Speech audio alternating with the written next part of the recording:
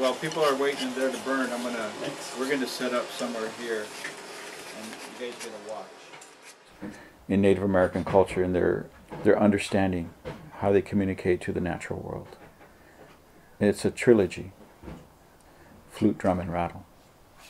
The drum represents the earth. It represents what's below us. It represents the heartbeat of Mother Earth. It represents the mother. You know, as a child, the first thing we hear is our mother's heart. Then you come out into the world. The rattles represent the Middle Earth. 4 kingdoms: plant, tree, animal, and insect. So rattles are made from those four kind of elements. And then the flutes represent the upper world. You know, what's above us, what's surrounding us. This air we share, this breath. We can't see it, but it's there. Try to disconnect from it. Pretty soon you're connecting yourself back again. You can only hold your breath so long. You really see it when you see a child come into the world. The first breath you take when you enter the world, like your soul enters you. So the flute is like that. It's like, it's part of what we take within ourselves. We put through the instrument, it comes out, becomes part of the universe. And so it's the voice of your soul, because it comes from within. The difference between Western music or European music and native, or the native styles, and the European style music, it's like your mind is present. And in native style, it's more like just feeling. Your mind's quiet. You're not thinking of anything. You're just playing how you feel. So in native style flute playing, I always encourage people, play the moment. Play how you are at the moment. If you need sheet music, then look at children. Watch them play. Play that. Play what you see. You know, look at mountains. Look at go out in a meadow. What do you feel there? Play that. Look at the trees. It's a way for humans to communicate. So that trine, that flute, drum, and rattle, what I was talking about earlier, is a way we pray to creation. Because we're involving the world below us, the middle world, and the upper world. None of these instruments work without one thing: the human element.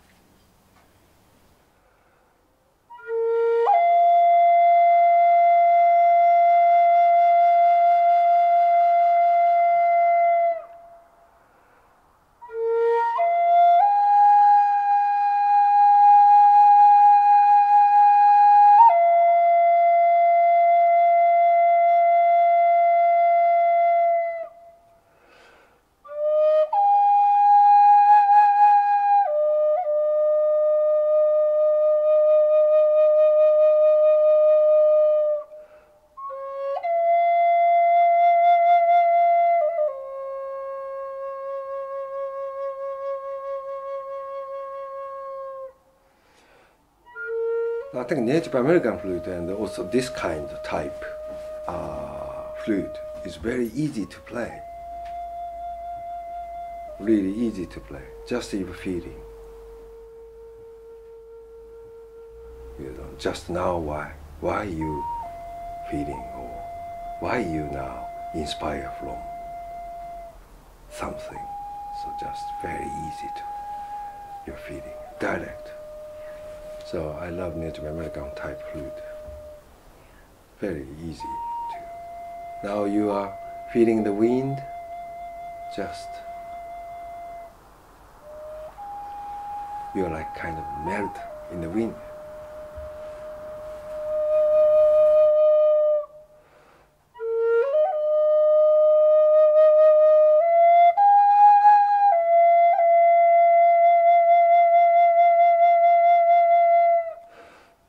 So I think nature sound is really like always be, is always now.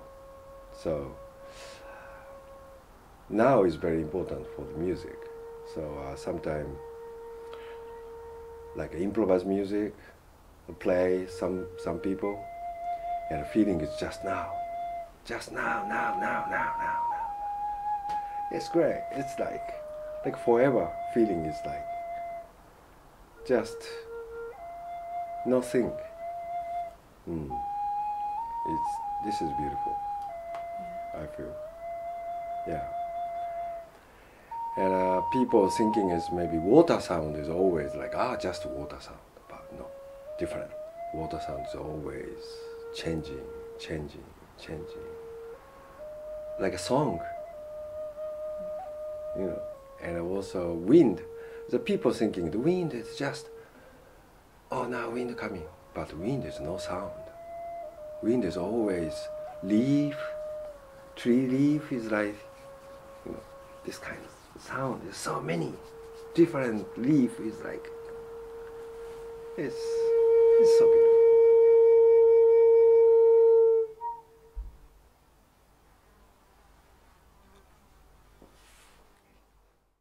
Really works well, this instrument, because it's just like a little bagpipe. You keep a drone going, and then you can play melodies and improvise happily on top. So I just do a little improvisation to thank Guillermo and Dominic for showing me this instrument.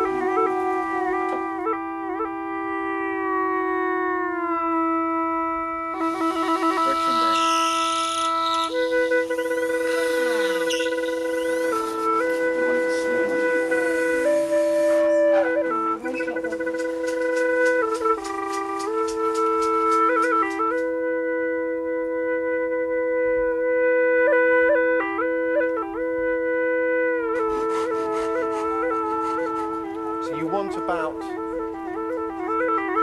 that length. It's a wind sound, isn't it?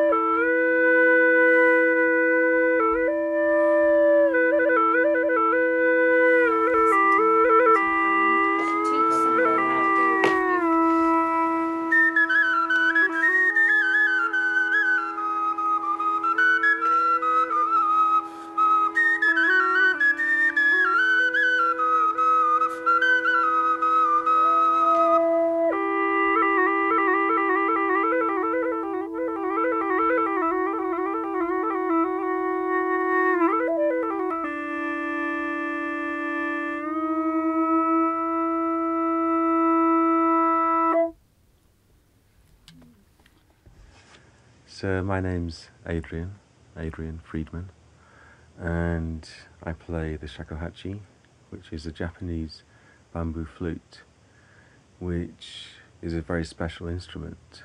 But the sound itself, which is coming out of the bamboo flute, it comes from the breath, and so it leads to an inquiry or a study, a contemplation on the nature of breath and how we're breathing and where the breath comes from. The breath comes from spirit, and so it leads to a deeper awareness or contemplation onto the nature of spirit, and this can lead to other deeper questions, the nature of being, the nature of awareness, and all these different aspects of sound, breath and awareness start to kind of unfold and inform each other in a sort of continually expanding journey, which the music we play is the outward manifestation, and yet can always be traced back to deeper roots.